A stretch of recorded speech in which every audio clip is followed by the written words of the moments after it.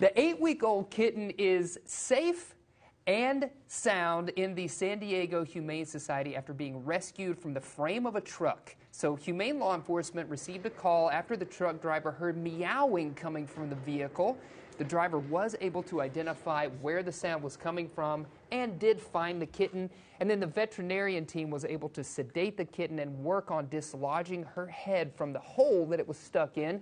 Officials transported her for treatment where she was given pain medication, fluids, antibiotics, warming, and a good meal. So glad to see this kitty safe, but look how cute that kitty is. I know. Thank goodness they got it. Yes, we are cat people, so man, I can't imagine. I mean, I actually can't imagine our boy cat getting stuck in our car. It's terrifying to think about. The trailer for the highly anticipated Dune sequel has dropped, so it stars Timothée Chalamet and Zendaya are joined by Austin Butler and Florence Pugh in the sci-fi sequel. Once again, directed by Denis Villeneuve, Dune Part 2 continues the tale of Paul Atreides, played by Timothée Chalamet, and his time on the desert planet of Arrakis.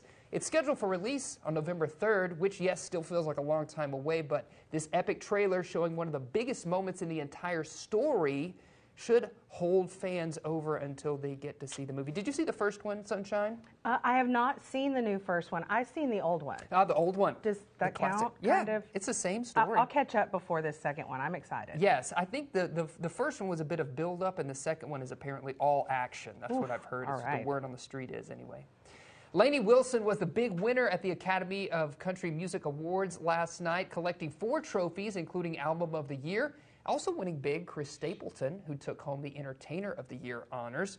One of the night's winners was the recently engaged Cole Swindell. The star won the night's first award, Song of the Year, for She Had Me at Heads, Carolina. He later won Single of the Year for that same song.